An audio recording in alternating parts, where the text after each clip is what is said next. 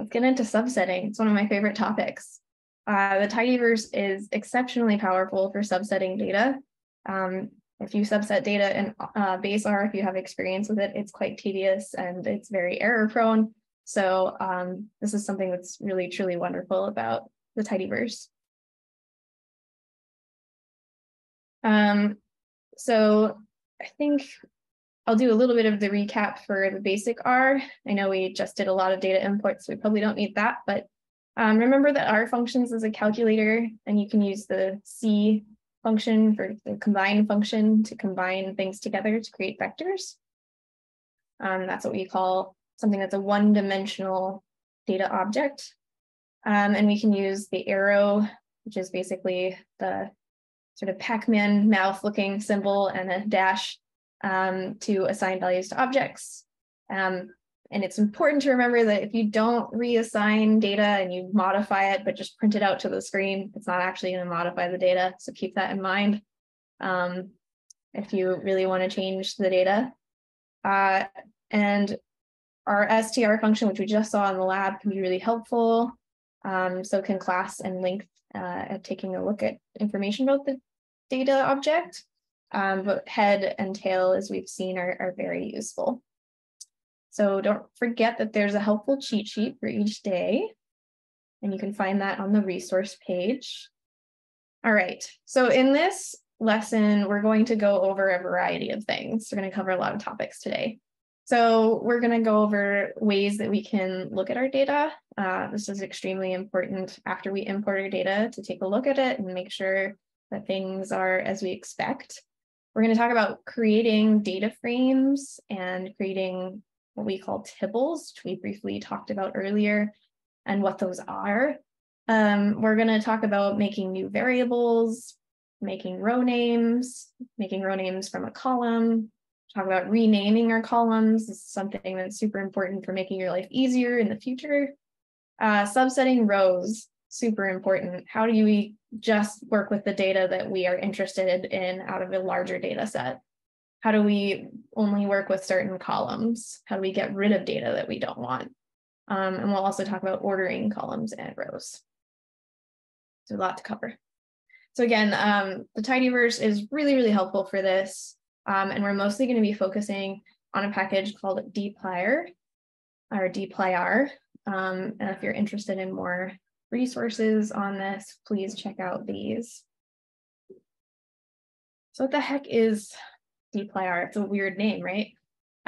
So according to the person that made it, the D is for data frames, and plyr is supposed to evoke pliers. So it's sort of about, messing with our data or modifying it. Really gets into the concepts of wrangling data. So that can help you to remember the name.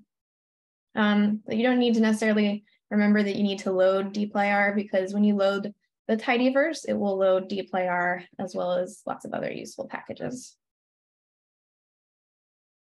All right, so first things first, we need some data to work with. So we're going to work with some data called mtcars. So if you were to go to your console and type in mtcars, you'd see a bunch of data pop up. And this is because there's several data sets that are part of R, and it's for you to play around with. And so because I want to keep my mtcars the way that it is, I'm going to assign it to something called data frame so that I can continue to modify it if I'd like to. So I could write this in a chunk. I could press my play button. I have it still previewing up in my inline part here. And so I see here that this is what the data looks like. Got different cars and lots of different aspects about those cars. All right, some helpful functions for better understanding your data. It's really often super useful, especially when you're checking your work, to know the size of your data. And so there's a few really helpful functions for this. The first one is dim, which stands for dimensions, and then number of rows, or n row, and number of columns, and col. So if we were to use that function on our data frame that we just made, we'd see that it's 32 by 11, and it gives us the number of rows first and then the number of columns. And I can be sure of that because I can use my nRow function to verify that it's 32 rows first and 11 is my column numbers, which I could also get if I was wanting just the number of columns. I could use n column. I see 11 there. All right. In addition to the head and tail function that we've been using, we've especially been using head, the glimpse function is extremely useful, but it takes a little bit to get oriented. So glimpse is going to basically flip our data sideways, and that's really helpful for being able to view a lot of the values and get a better sense of the data. And it's also going to show us all the columns. So usually when we're previewing data in R, we're not always going to necessarily see, so here I am, in this case, we can see all of our columns because we don't go off of the page, if you will, but sometimes we'll have way more columns and then we can't see them all, and R will just give us a little preview at the bottom that there's more columns. But that's not so nice if we really want to know what those columns look like. And so we could instead do glimpse data frame and take a look this way. And so here, just to orient you, now we're seeing the column names up here, and then these are the values. So this is the first value, the second value, etc. And so it's really helpful for very large data sets. Sometimes though, you want to see sort of like, what does the middle of my data kind of look like? You've seen the head, you've seen the tail, you've seen a big section of it with glimpse, but you're still a little unsure of what the data really looks like. Maybe you've looked at it with, you've opened the view to take a look at it by going into your environment and pressing on it, and you can scroll around and look at it. But if it's really big, you might want to do something that's useful for taking a random sample of the data. And to do that, we can use something called slice sample. And so this is also from the dplyr package, and it's going to take our data, which is df, and we can specify the number of rows, random rows that we want to pull out, or we can specify the number or the proportion of rows that we'd like to take a look at. And so if we say that we want to look at data frames and we want to look at 5 rows, then these are 5 random rows. So it's not the same as if we were to use head data frame. I'm switching down here just so we can preview it easily at the same time. So here we can see that there's 2 Mazda cars that are at the very beginning of this data set. But here when we use slice sample, we don't see that because we're looking at some rows that are deep within the data set. They're not necessarily at the top. It's important to note that this is a random sample. So here we have Hornet Sportabout as our top. But if we did this again, we're going to get something else because it's just a random subset. And again, we can also do a proportion. So say I wanted to see 30%, I could say proportion equals 0.3. And I'm going to get a subset that's a little bit larger. So that's useful to know about. Another really useful package is the skimmer package. And so it's not part of the tidyverse. You would need to install and then load it. But we can do really nice things with it and get these really fancy outputs. So all you have to do is this one function, skim. And then you see here, it gives us information about the number of rows, the number of columns. So we got our dimensions. It tells us how many, what different types of columns we have. It's showing that it's all, we've got 11 numeric columns.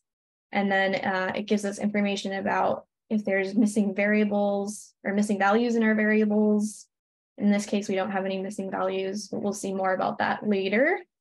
It gives us the mean, standard deviation, a histogram, and some information about the sort of the range of values across each of the variables. So I already have Skim installed. Skimmer, that is. If you didn't, you would need to do install packages in quotes Skimmer. But then you could use, so I don't need this, library Skimmer. I would say that it's in there. That's the output that we want to see. And then here I'm seeing a preview of the Skimmer in my R Markdown, which isn't so great. It's much better in our console, so you can see more of the information here.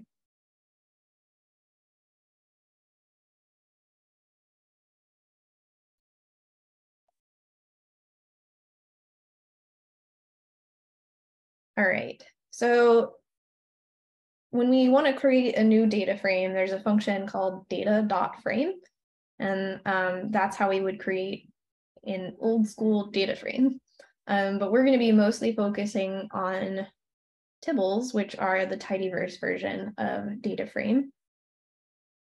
But basically, if you wanted to update any data that was some other class form and it wasn't quite yet a data frame, you could use this data frame function to create that data frame.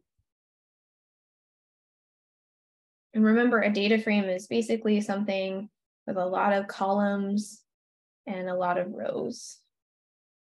Notice here that it's got some row names. So this one, what looks like a column doesn't have anything above it. And these are row names.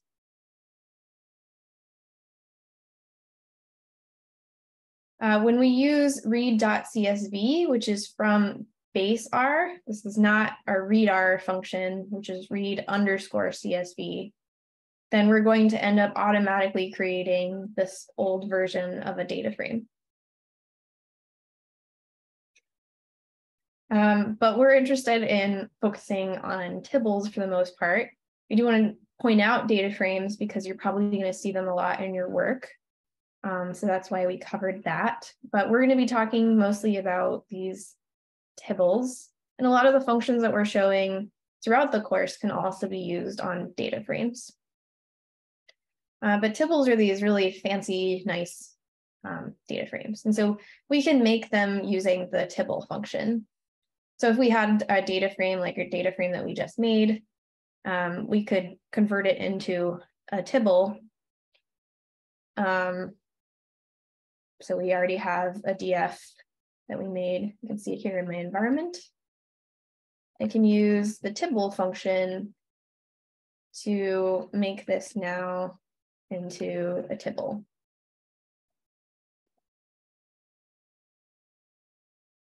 And then if I take a look at it here, I can see now that I have lots of columns and rows, and I have this other information that I don't get with a data frame, which is class information about the variables. And we'll be talking more about classes soon. So I'm not going to focus on that. It also tells us the dimensions, which is nice. We don't get that when we just look at the regular data frame version. And so we don't even really need to use the head function, because when we just type in the name of the tibble, we're going to basically see a subset of the data, which is nice.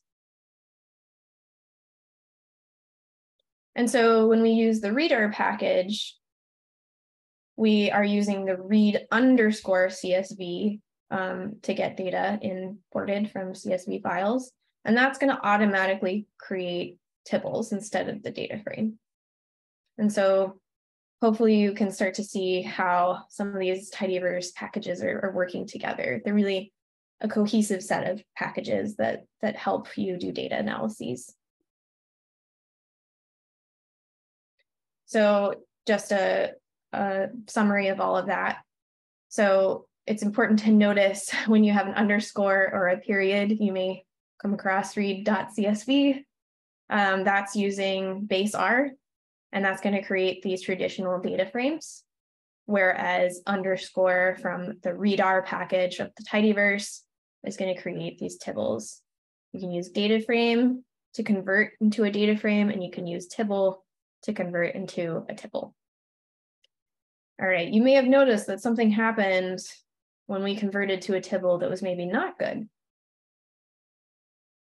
So if we just take a look at the first two rows here, I'm using the head function to do this. So far we've mostly just been using the head function as is, but we can specify with an argument of n equals, and I can say how many rows I want to preview. So here I'm just looking at the first two rows of the data frame version, and I can see that I have row names. But when I look at the tibble version, my row names are gone. So I have lost the information about which car is which row, and that's pretty important. So what do we do about this? Well, there's a really nice function, part of the tidyverse, part of the tibble package, and it's called row names to column. So it really intuitively tells you what it's going to do. It's going to take the row names and create a column. So we're going to have some of these like green boxes. If you can see green, might be a shade of gray or some other color. And it's going to show general format, not the code. So here we're showing, generally speaking, that some data, say you want to reassign your data, you need to remember to do that with your reassignment. And you want to convert your row names into a column, then you would use the row names to column name function. You would put the data that you're trying to use, and then the name of the new column that you're making for those row names. We can use the row names to column function, and we just need to put what data frame we're trying to use, and then the name of the new column for that column. So here I'm going to modify my data frame. And currently my data frame is, in fact, my DF data object is in fact a typical data frame. I can tell because it has row names. And so now I'm saying row names to column name. And if I forgot exactly what it is, I can just sort of type in row and see it come up if I hesitate. And I'm going to be using the existing version of the data frame. And I'm going to create a new variable name called car. And then I want to take a look at it afterwards. So I'm going to preview it here. And now I have this nice column name for car, which I can refer to now and do things with it easier.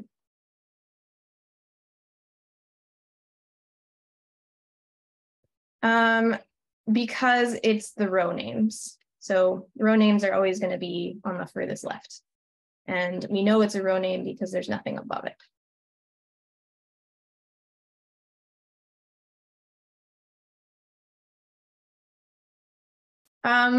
We wouldn't have a situation like that.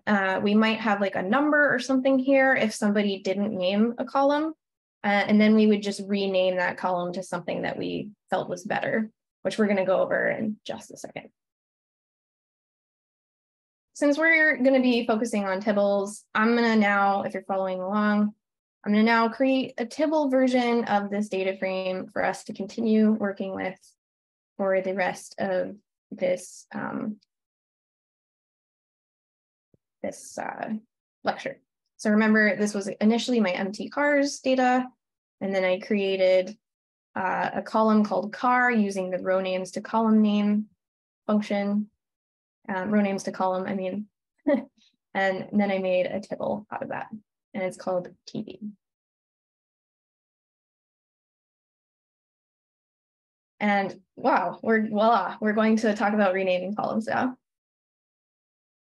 Okay, so there's a function called rename, and that's what we use for renaming columns. And so, for example, we have a column in our data called MPG. That's our second column. And let's say that we wanted to capitalize it. I'm not sure why we would want to do that necessarily, but for the sake of showing you how to rename column names, this is what we're going to do. So there's a part of it that's a little counterintuitive to a lot of people. We're going to first, use the function name, put the name of the data that we're using, and then we're going to list the name that we want, the new name, the equal sign, and the old name. So some people think that it should be the other order more intuitively, so that can get you. But if it does, it'll just say that name doesn't exist. Do it the other way around, and you'll be fine. So here we have what was lowercase MPG. We look over here at our TB tibble. We see that we have lowercase MPG, but we want to make it uppercase. So we're saying that our new name is capital MPG, and that's what we're going to change out for our lowercase MPG. And we have to tell it which column name we want to change so that it knows. And we have to specify the data set that we're using. And because we want to keep this, we're going to reassign our TB data object. So coming over here, I can rename TB. And don't worry if you're struggling to follow along, because we are going to practice all of these things in our lab. So don't worry about that. That's not necessary. But here we're saying that we're going to rename TB. MPG is now going to be a capital MPG. So let's run that and see how it looks. And indeed, we've changed our column. So if I wanted to do a different column, say cylinder, I'd have to say something like this to do that. I'm not going to run that now, though, because my other examples are kind of expecting this. Okay, so column names can be super tricky, and I've tried to really make it as clear as I possibly can in this guide that's on our website. And so if you can click on this link, or you can go to our course. Here we are at the course website. If you were to go to the resource tab and you're getting confused about when to use quotes and when to use backticks, you can click on this guide here. And there's some nifty tables and a bunch of examples listed for various functions. And so you'll start to notice that we use quotes sometimes and we use backticks sometimes in R. And I know it's very unfortunate that there's some inconsistency in the way that R is developed. Part of it is because different people develop different packages and they just did it differently when they created it. But also there's some meaning behind some of it. So typically when we have a character string, meaning like a word or a phrase, we're going to use quotes, and that can be single or double quotes. But when it's something more atypical, like it has some unusual punctuation or something like that, we're going to use backticks for that typically. But column names are really weird, and so we've made this chart for you that you can find here to see how you should be working with that function in R. Do you need to memorize this? Absolutely not. Ava and I and Cliff, when we're writing in R, sometimes we forget that this function does it this way or that way. And so we try it out. It doesn't work. We use the other way. So don't get too disturbed by the concept that, there's some inconsistency here. Just try out what you think makes sense, or, come back to this website and then take a look at it there. So in this example, I'm showing you an atypical column name we suggest that you avoid using atypical column names in general, and then you don't have to worry about this at all. So that's probably the best method, but we know that you're going to encounter situations where you're given data that has atypical column names. And so I'm going to show you how here to create an atypical column name.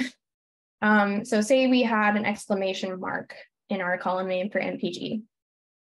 If we were to just write this out like this, it would cause an error. So I'm going to show that to you now. So I'm using the rename function. I need my TB data, and I need to list my name that I want it to be, the equal sign, and the current name. And try not to typo, but it happens a lot. And here I can see, I've got my output. I get an error here because it doesn't like the exclamation mark. So I can rename it then like this. So if I wanted to actually assign it, again, I have to use my assignment arrow and overwrite my TB object to create that. Oops, but I get an error here because I've already renamed it. So I can't rerun it. But if I just look at TB, now I see that I have this weird column name, and so it's got backticks around it. So what are backticks? So you're going to run into these a little bit.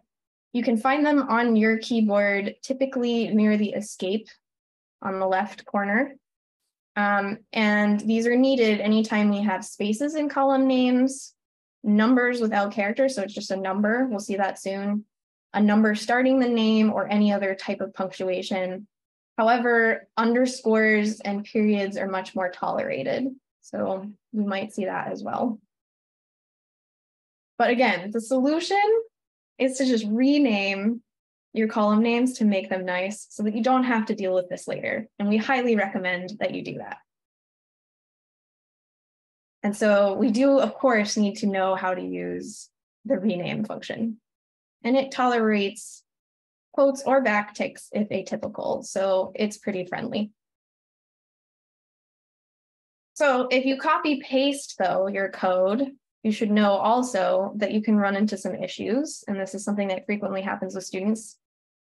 If you copy paste, you're going to get often, depending on where you're copy pasting from, a curly quote as opposed to the quotes that are typically found in R. So this is what a quote really looks like. It's like just a straight line as opposed to this curly line. And R doesn't like it. So make sure that when you're copy pasting, you're careful. And if you get this error, it's saying like, what? This isn't making sense, then you might need to go back and change out your quotes and type them in, and it will fix it. All right. Sometimes we have a situation where we want to rename all of our column names. And there's a nifty function for that. And that's the rename with function. And so similar to rename, all the changes here is we add a with. You can see that there's lots of other variations on this. Honestly, I've never really used them, but you can do other specific things if you want to. And then it's with, because I get to apply other functions to renaming my column names. So there's a function toUpper and a function toLower. toUpper makes all the letters uppercase, toLower makes all the letters lowercase. And this can be useful because uppercase sometimes can be a little bit trickier to deal with, or it doesn't look quite as nice. And so it can be nice to be able to modify everything all at once. In this case, I have mostly lowercase. And I'm gonna fix my TB weird MPG column first, because it's gonna be weird and I don't want it to be weird. So I'm gonna put it back like this. So the new name that I want and the current name.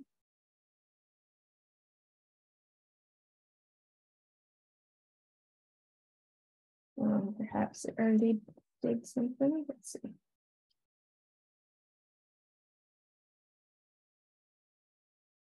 Oops, I already have rename with, and I just want rename. All right, it's fixed. But now I want to, so we can take a look, make sure that's the case. It's always good to look. Looks right. So everything's lowercase now. I want to rename all of my column names. So I'm going to use rename with, and I'm going to say to upper. And I'm going to take a look. All right. Now all of my column names are uppercase. So that's what we show here as well. Rename the data set that I'm using, rename with, and to upper. And if I wanted to then undo that and make them all lowercase, I can do so like this, just changing this to lower. Oops. And now it's back. All right, so in summary, data frames are simpler versions, or a simple version of a data table, meaning we have rows and columns. So columns at the top and rows along the side. Tables are a fancier tidyverse version. They're fancier because they give us dimension information, they give us information about the class of the variables, and we don't have to deal with row names. So we can do nicer things with the data that's in the row names. Data frames are made with the data.frame function, which come directly also when we're importing from read.csv from baseR, but instead let's focus on readr and the read underscore function, which will create tables, or we can convert things to tables with the tibble function. If your original data has row names and you're trying to make a tibble, you'll want to use the row names to column function before you convert. The rename function is what we use to rename columns. We can also use rename underscore with if we want to change all of the column names at once, and we have our to lower and to upper function for that. Try to avoid using punctuation, using spaces, using numbers. You can use numbers with characters, but don't start things with numbers in your column names so that you keep a standardized name. And if you're unsure of what the standard typically is, you can take a look at the website. All right.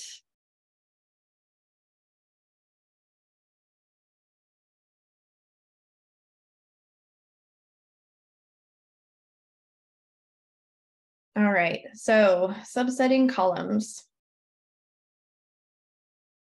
Okay, so if we wanted to just get the data from a particular column and just look at that data, there is a function called pull to do that. And so what we have to do here is specify the data that we're trying to use, and then the column names that we would want to pull out from the data. So here we're looking at carb. I could do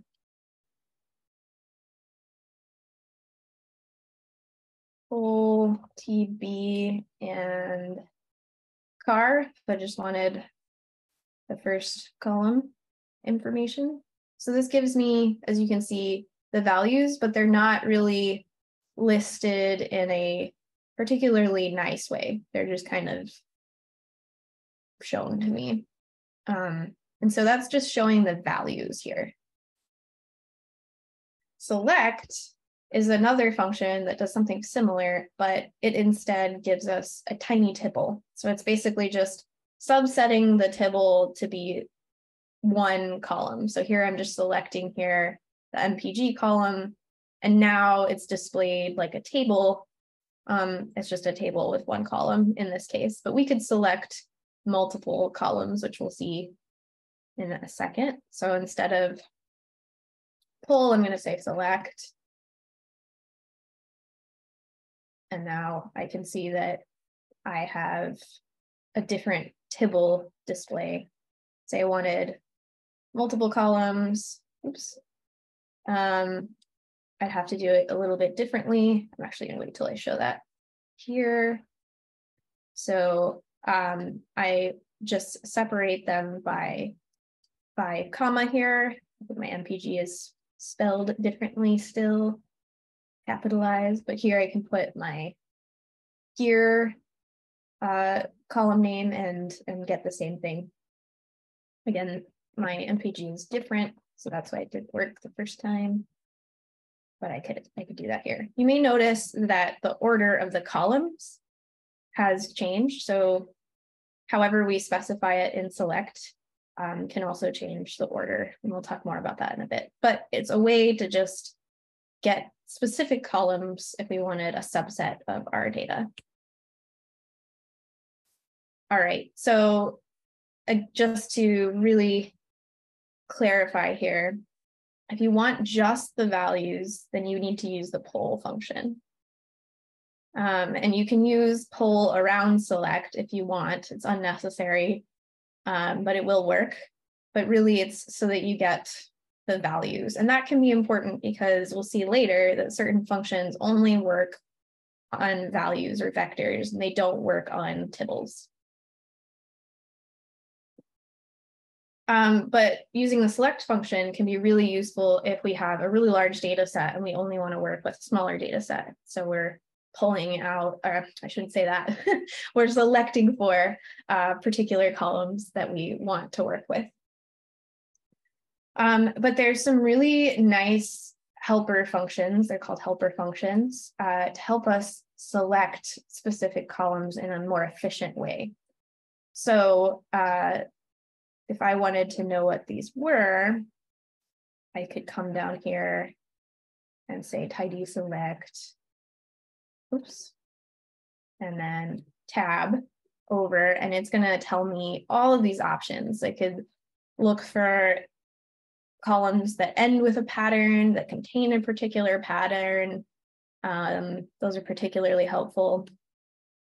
So I could get to know all of those. I will say I mostly encounter using contains, starts with, and ends with.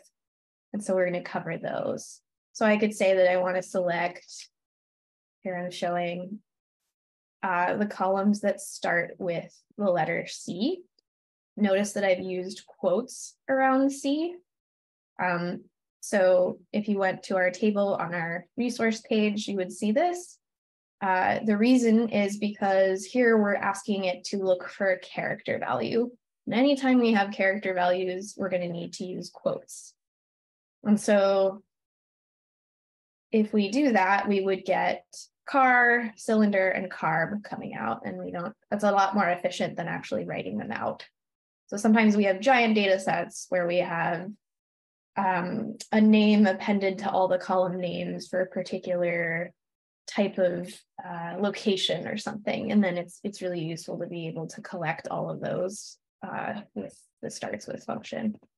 So I would do so like this. It's saying skimmer, but it's actually something different. Don't worry about that. So let's say I want to do G instead.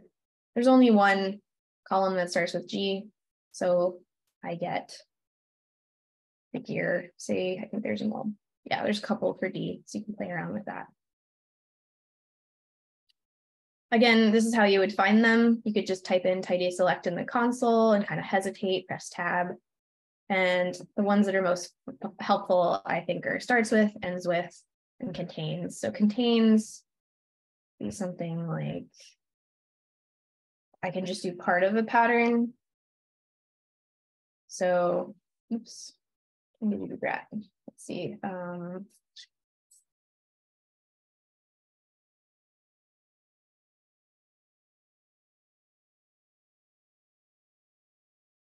Oops, I'm trying to do contains and I didn't change my function. Okay. So here there's SP within the variable name. Doesn't start with, I could do ends with potentially, but if there's something, typically you'd have a longer column name that maybe has multiple meanings inside of it, then you can see how the contains function can be helpful. All right, and so then here's just some more examples. I can combine this with saying like I specifically want the car column and I want to do those that start with D, and all I would have to do is just put a comma in between those. And so here I get the variables that start with D and I get the car variable. If I wanted car to show up first, I would just rearrange this.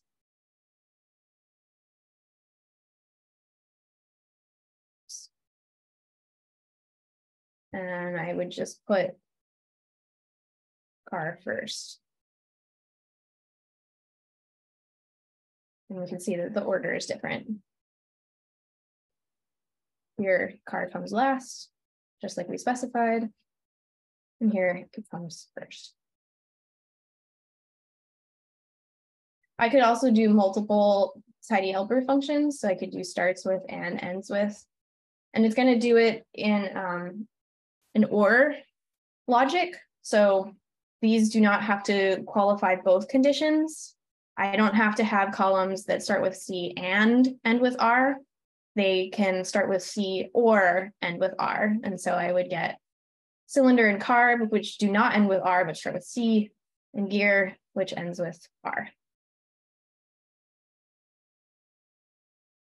If I wanted to do multiple patterns for what I want to start with or contain in my column names, I can do so using the combine function. And again, I need my quotes for my patterns that I'm looking for. And I just put a comma in between. So I could do that here, make this an extra fancy one. I need my combine function. And I'm going to say, let's see. Oops, I made an error somewhere. Probably my parentheses. Yep. And there we go. Now I have car first because it's specified here specifically. And then I have my other C names afterwards because I had already included car. So it's kind of a cool example.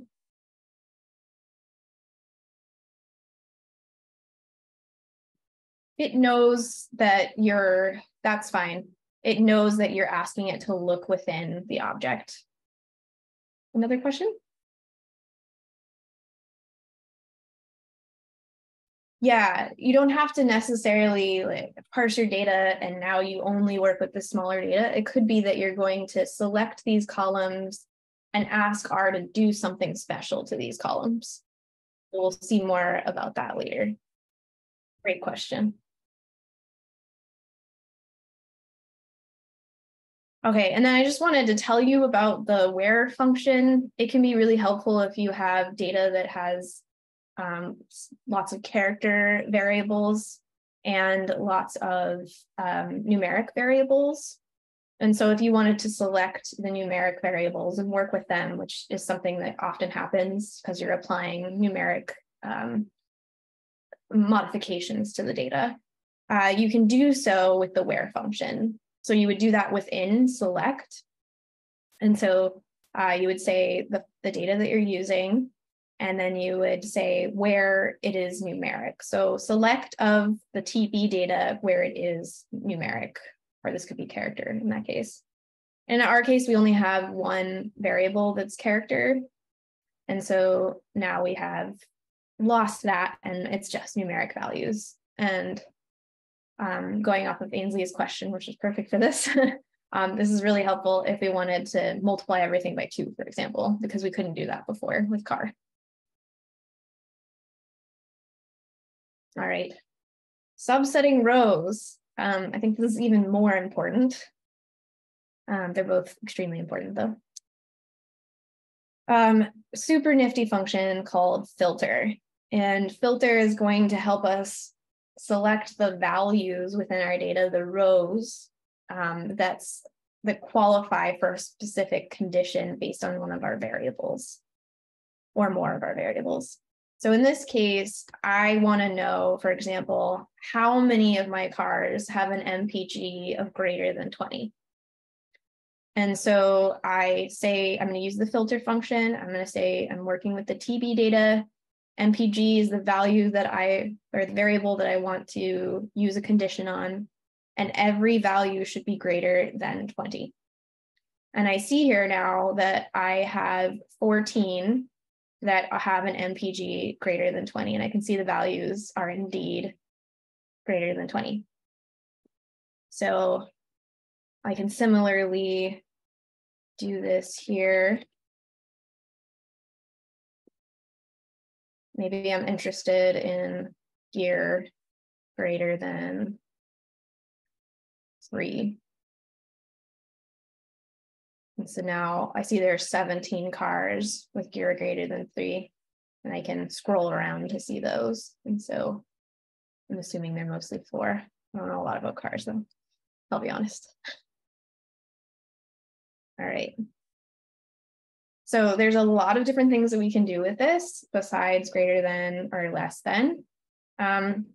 We can ask if it's exactly equal to a particular value. And so in this case, we're going to need 2 equal signs. And the reason we need 2 is we're often assigning things, like we assign our arguments values when we use a single equal sign. So this is why we need 2 in this case.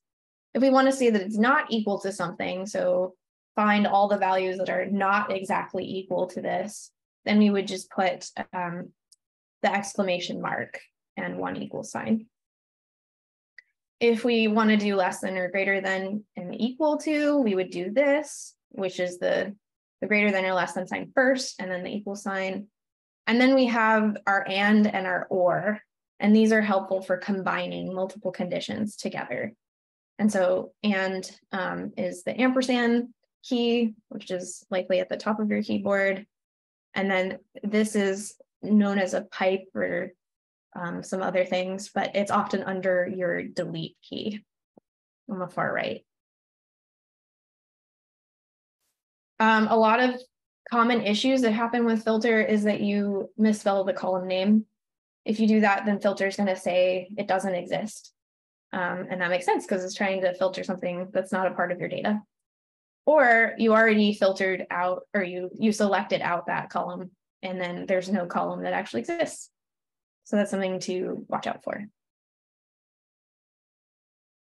All right, so let's try some examples here. So here I have some compound examples. I am taking my TB data. I'm looking for all the values that are greater than 20 for MPG, and this can be specified by a comma also, or an and. I suggest that you ignore the comma, don't use it, because it's much harder to tell whether this is an or an and than when we specify it. But just so you know, that would do the same as an and. So it has to be greater than 20 for MPG, and cylinder has to be exactly equal to 4. And we can see here that indeed the cylinder values are 4. They're not 4.1, they're 4. It's very specific about how we'll look for that.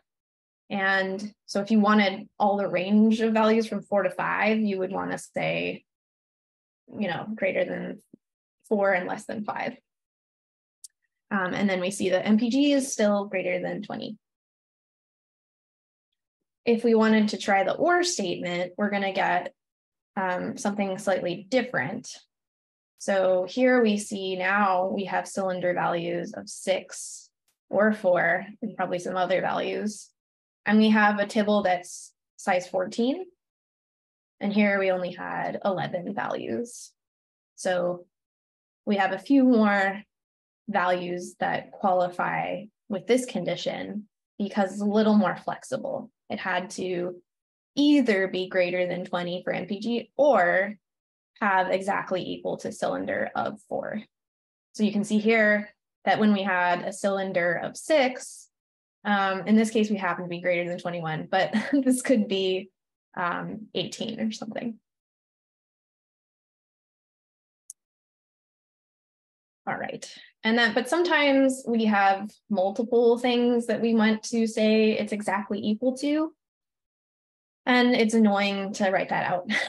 So instead of writing out MPG is exactly equal to 20, or it's exactly equal to 21, or it's exactly equal to 22, we can just use this nifty in operator. So it's a percent sign around the word in, and then we can use our combine function to specify a list or vector of values. And so in this case, there just happens to only be things that are exactly equal to 21. So we only have a couple of values.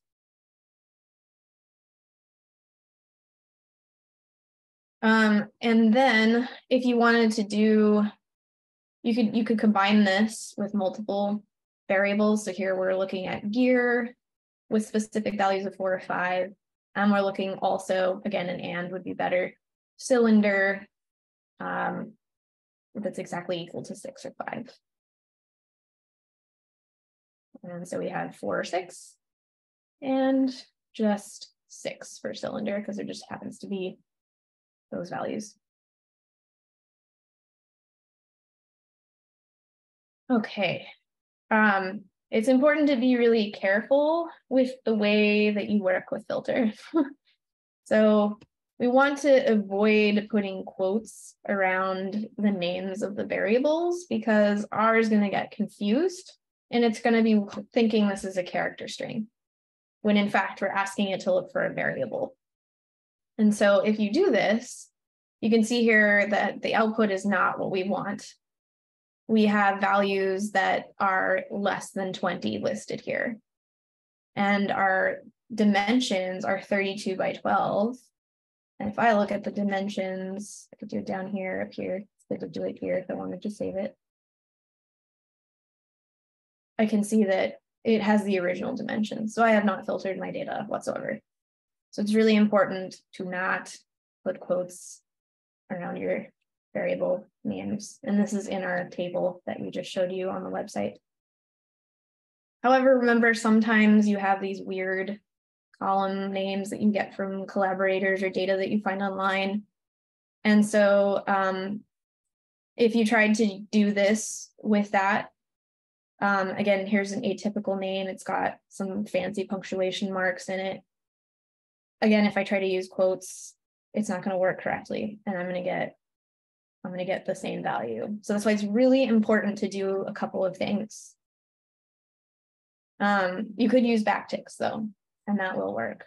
But the way around this is, I'm going to go past for just a second, is to check each of your steps. Did your dimensions change? If it didn't, then you probably didn't filter. And also, renaming your values to something nice, then you don't have to worry about any of this. You don't have to worry about this just doing nothing, giving you an output of 0. This is bad. So this happens if you have a character vector. Here I'm saying it's exactly equal to Ferrari Dino, and I get that value out nicely. So I have to put quotes around the value, but not the variable. So the value is the values within our rows. And for character variables, I have character strings, and they have words in them. And I have to put those in quotes. But the variable name, I do not. Again, the way to make sure that everything went okay is to check, did your dimensions change? Check the values. Are they what you expected? And again, try to just avoid doing this if you can, and just rename your data so it doesn't have these values. All right. One other function that's really helpful is the distinct function. So sometimes we have lots of repeated values, and we just want to know how many unique values do we have for a particular variable. So in this case, I want to know what cylinder values. I'd actually asked this before when I was talking about filtering. I thought, well, I don't know how many cylinders there might be in this. And so here I can say distinct TB, the data that I'm using, and the variable I'm interested in, and it gives me the unique values of those. So I could do a different variable. I could say distinct the year. And I get these values. Now, if it's a variable that has lots of numeric values, this isn't going to be super useful. I think there's a weight, a weight variable. And, okay, I get 29 values. But it can be useful if it's something like this variable for cylinder gear, where I don't have very many. And that's it's useful to see there. If I wanted to do multiple values at once or variables at once, I can do cylinder and gear simultaneously, just with a comma, and it tells me the unique values for each of those, or the distinct values for each of those.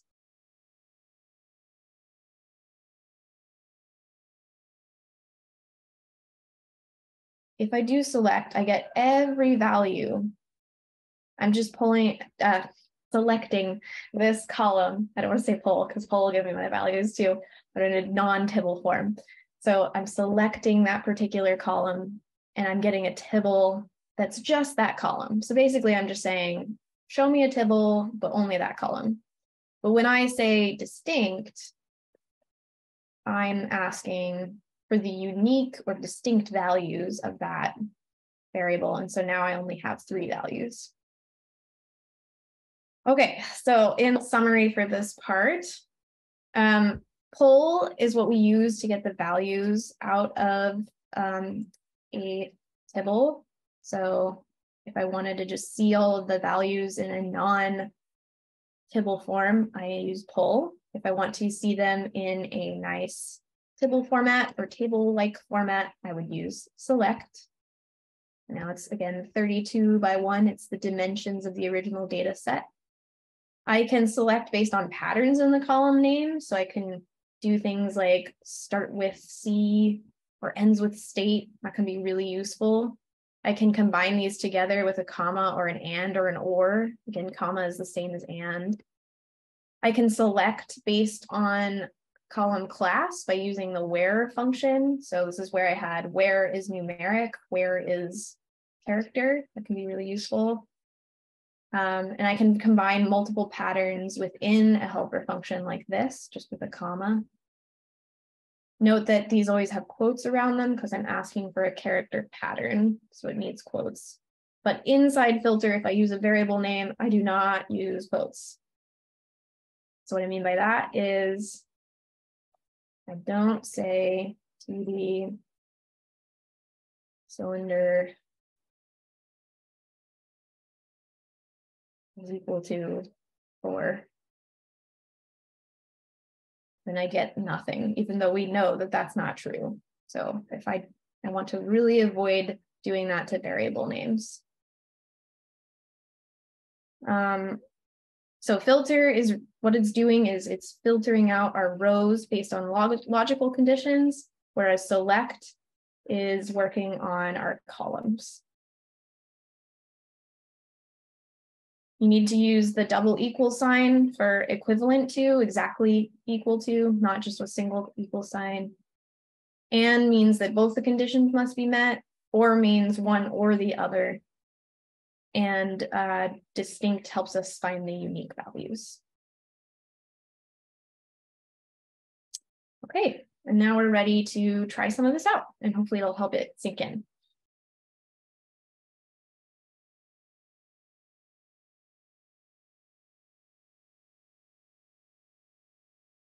Okay. All right, this next part is basically combining some things. So we're showing that you can combine filter and select and do things simultaneously. So we can take the select function, and then inside that, this is called nesting, we can put the filter function, and we're saying within the TB data set, I want to filter for row values that have MPG greater than 20, but then afterwards, I want to just select the cylinder data. I know this looks a little bit intense because there's a lot going on in there, and I have an alternative, and it's coming. So, but yeah, this is how you would do it if you didn't have these extra tools that I'm going to show you about. So this is called nesting, like I said. And here's another version. I'm selecting these columns, and then I'm using the head function to get the first two rows. And so I have my car column and my cylinder column of the TB data set, and I see the first two rows. So it works, but it's a little bit hard to read, I think. So when we start to do something really complicated like this, it can be a little bit confusing, right? So there's a strategy to avoid this. And I'm just skipping over this because I don't think we need to actually try to parse what's happening, because I'm going to show you better ways. So what we could do is assign temporary objects. So we could say, let's filter TB, do MPG greater than 20, and cylinder is exactly equal to 4. And we're going to assign this to something called TB2. And then now that we've made this new object, I can take that and I can select these columns. So I'm sort of doing two steps here, right? And if I wanted to, I could reassign this to TB. That's one way to do it if I wanted to. It's a way that people often do. So here I'm just looking at the head. It's the same values, same exact process. Or what's even better, because then we don't end up with all these extra objects and we don't know what they are. It's even better to use what's called the pipe. And this will, if you have been using R and haven't been using the pipe, it's revolutionary because it makes it much easier to do sequential steps. And we don't have to do the nasty looking nesting stuff. So it's this kind of weird looking symbol. It's a % sign, a greater than sign, and a %. And we can sort of think of things as statements. I know that a lot of you really like shortcuts, so you can use Command or Control Shift M, depending on whether you have a Windows or Mac. And so what we're going to do is take our data, pipe it into filter, and then we're going to take, our conditions, and then we're going to select these columns. So personally, I find this much more intuitive to understand and find this very, very helpful, especially if we have really, really complicated things. It's nice to break things up into pieces. So we can think of it as a then word. And so we'll be using the pipe quite a bit soon. Adding and removing columns.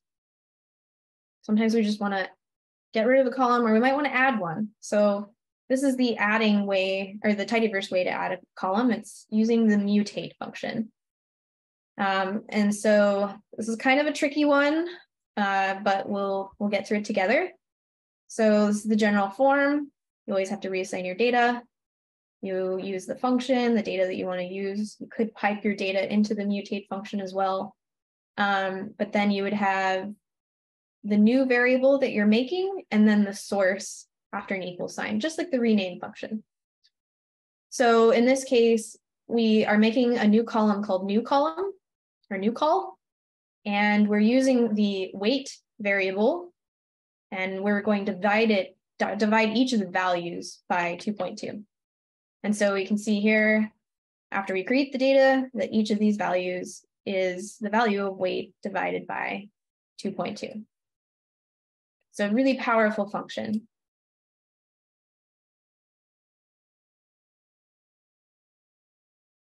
So we don't have to just make new variables with mutate. We can also modify existing variables.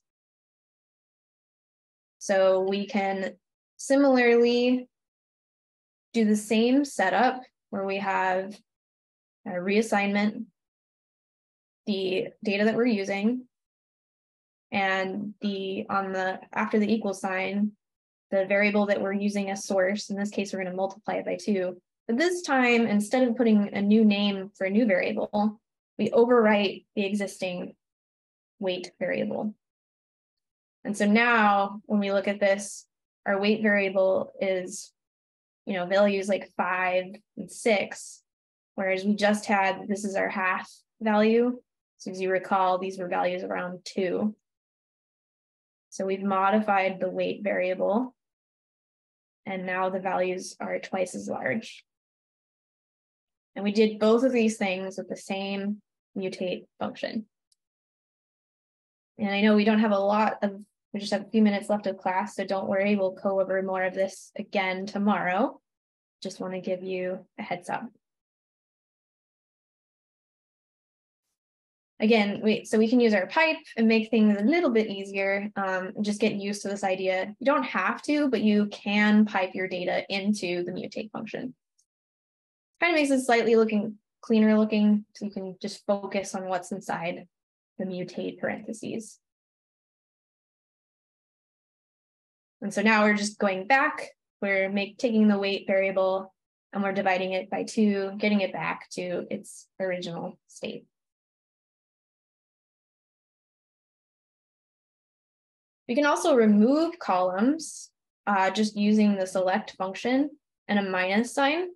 So mutate's how we add or modify columns. If we want to remove them, we can just say select minus new column, or we can just simply select the columns that we want and ignore the ones that we don't. If we want to do this with multiple columns, we use the combine function, just like this. We have the minus sign, combine, and the variable names.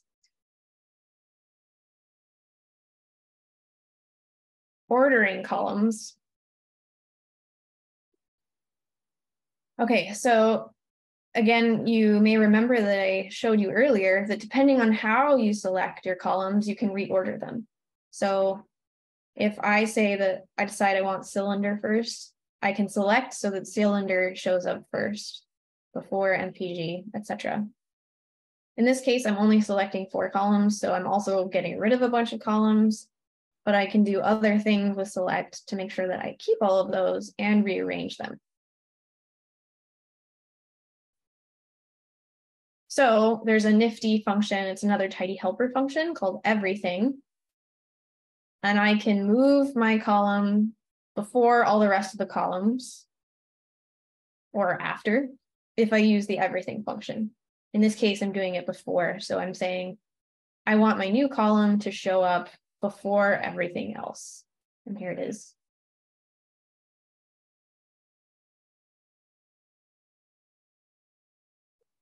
Or I can move it to the end.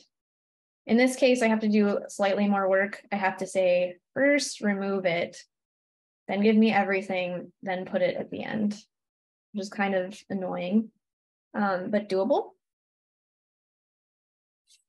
There's another function, though, that can make it a little easier, especially if you want to do something more fancy.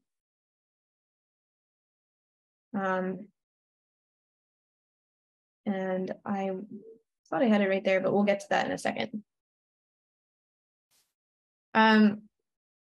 I can also order using a function called order, which is part of base R. So this basically figures out the alphabetical order and it prints out the numeric values for those. So if I apply this, if I say select order the column names of TB, it will order them in alphabetical order. So if you ever needed to order by alphabet, this is how you could do that. And that's nice because moving one column at a time would be very tedious. But it's the relocate function that I was talking about, which is where you can move things around in a simpler way.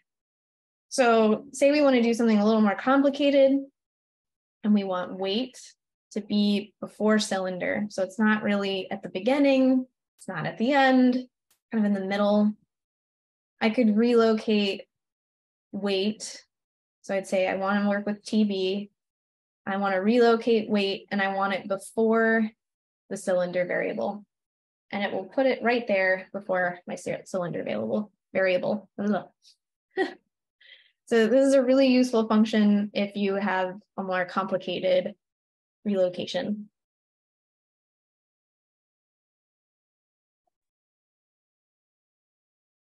All right, we have 1 minute left. I don't think that's enough. We're almost there though.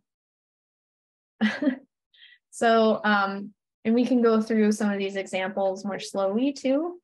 That way tomorrow before the lab, you're fresh on what these ideas are before we jump into lab 3.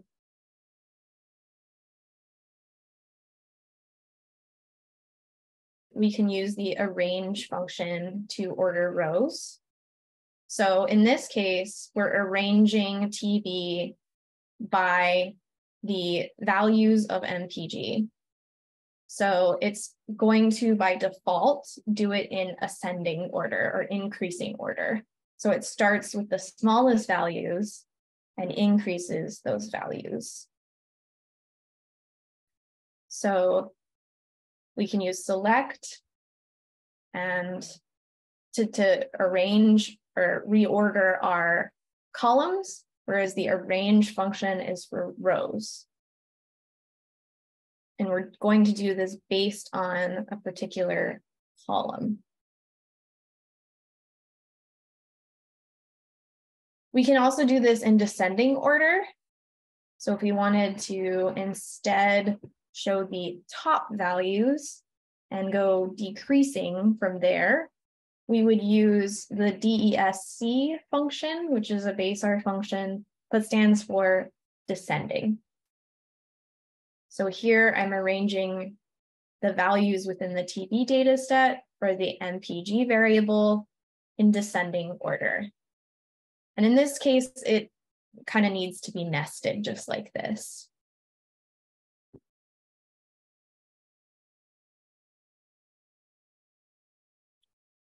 And then trying to find my RStudio window, we could give you some examples now that we got to new material. What is it? Do you see me moving around? Okay, good. Yep. All right.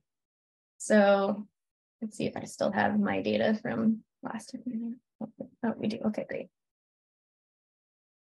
So just to show you another example, I could, if I wanted to, type in my data instead of putting it inside. And let's say that we want to order by cylinder. And let's just arrange in ascending order. So it'll be the lowest values first. So now all my values are 4 cylinders first. That one's not as exciting looking as, say, maybe disk. So I'm going to switch to that. Not sure what disk means, unfortunately. Anybody who knows cars, maybe you know what that means? It's displacement. Ah, okay. I know what MPG is, so that's It's however big the volume of the engine is. Ah, okay. That makes sense here. So here we're seeing some pretty large displacement values for low MPGs.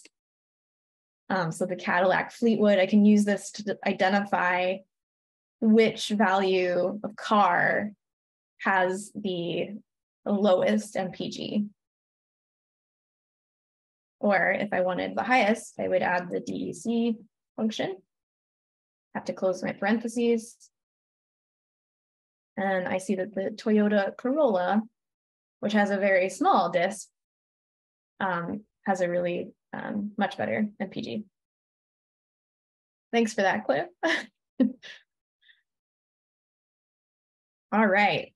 So we really got close last time, but I think all we had left was arranging rows.